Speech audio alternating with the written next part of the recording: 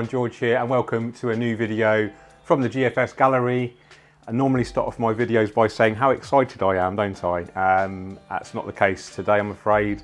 Got some very sad news. Long story short, all my crypts are dying in my Aquascaper 1200, which is pretty tragic for me. This has been going for 16 months now. The crypts have been there almost from right at the beginning, super mature, looking super healthy. And then over the last few days, I've just noticed a little bit of crypt melt in some of the leaves. And now pretty much every leaf is showing symptoms of crypt melt. So crypt melt is really common in new crypts, especially in new aquariums. So when we buy our plants, they're usually in their emerged form, which means they've been growing out of water. When we plant them underwater, they have to go through a transition to adapt from their emerged growth to their submerged growth or underwater growth. During this process, the plant can struggle. It can shed its leaf, which we call crypt melt, and then it will grow new leaves back. So it's not so much of a problem. In a new aquarium, it's not going to look very mature, so any crypt melt isn't really going to have much of an impact on the Aquascape. In my case, this is 16 months old, it's been growing and maturing beautifully and evolving. It's a real drama for me. The crypts are probably 80% of the layout, so if we lose all of these, we're losing 80% of that impact. So it's a really sad time for me, actually. It's just really starting to look great. I was going to get it prepared for the IOPLC contest, the Japanese aquascaping contest organised by Aqua Designer Mano. Really looking forward to competing in that. I don't think there's going to be much chance of that now. And I'm not sure what to do. There's a few options. I can just search out the worst effective leaves, trim them back. Hopefully they'll grow new leaves back again. I could trim them all the way back, every crypt, just trim it right near the substrate. This will generate new growth and then just wait, however long it will take for the new growth to come back and the Aquascape look mature.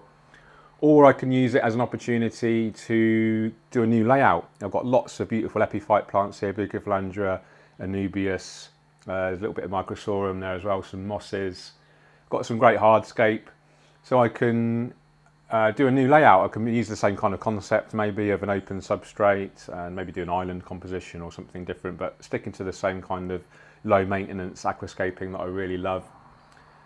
So a few options. Let me know what you think in the comments. What should I do? Now, what I am going to do for sure is trim back. I'm not even sure should I do that. I'm just thinking out loud to you guys right now. I'm going to trim them all back. I'm going to trim every crypt right back to the substrate. It's going to absolutely decimate the layout. It's going to look awful.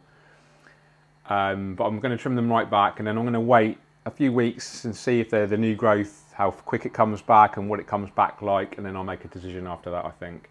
In the meantime, while the crypts are growing back, the Aquascape's going to be very open to algae because the biomass of the crypts is really helping to limit the risk of algae. By reducing that biomass, we're going to give algae the upper hand. So I will plant some either fast growing stems just around the crypts for now, and I'll probably put a load of floating plants in there as well to help mitigate this risk of algae. So yeah, it's a really sad one, really. It was just looking really great. I was like I said, I was looking forward to entering it in a couple of contests perhaps this year. And yeah, next steps will be interesting.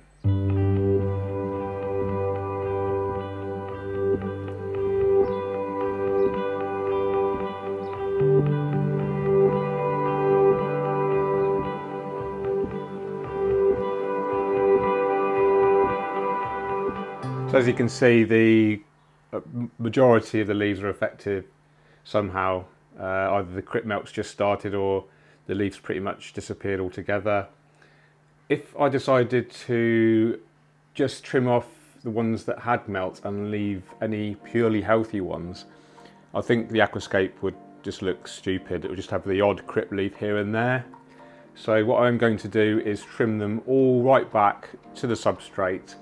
This is going to hopefully trigger new growth quite quickly, and I'll give it, like I said, I'll give it a few weeks, see how I feel and consider my options. But like I said, guys, really appreciate your input on this one. Maybe you've experienced something similar.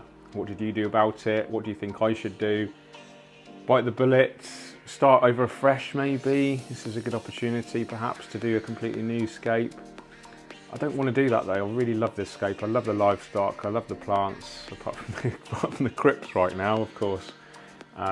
So I really would like to see it rescued, I think. So we'll see how we go. Really important to also discuss why we've got the crypt melt to start with. Now, nothing's changed as far as I know, no significant environmental changes, which is what can induce the crypt melt to start with. Maintenance has been exactly the same, you know, weekly water changes, fertilizers the same, a little bit every day, fish food exactly the same. So there might have been some airborne pollutants, I guess, but if that was the case, then all the shrimp would be dead, and there are some. It's got to be something specific to this aquarium. So something's either been added to it accidentally, hopefully accidentally. I don't think anyone would deliberately sabotage my Aquascaper 1200.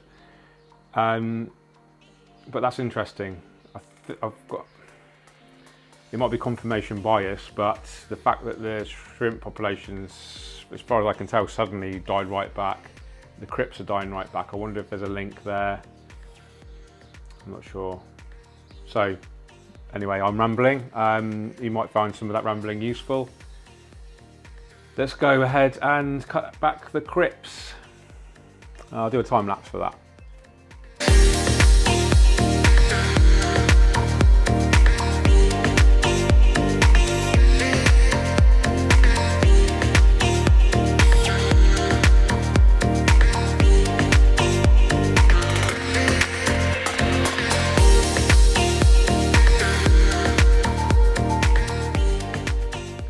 Talk about his tank.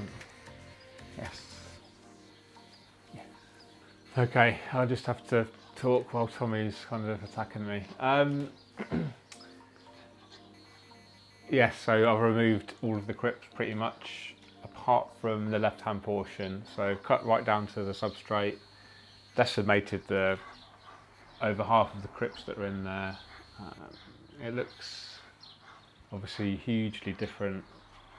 I've actually exposed this wood on the right here, which I totally forgot about. It was completely covered up before by the crypts, so it's nice to see that. And hopefully these crypts just behind here will grow back, become more dense, and we'll get this beautiful kind of triangular composition once again. So I'm not sure how I feel about it, to be honest. I'm really sad to have lost the old crypts. I'm sure they'll grow back okay, but I'm not sure how long it will take. So yeah, a bit of mixed feelings this video. So let me know in the comments, guys, what do you think? What do you think might have caused this crypt melt? And do you think I should just wait it out and wait for the crypts to go back, or do you think I should try another plant? You take care, keep on scaping. Cheerio.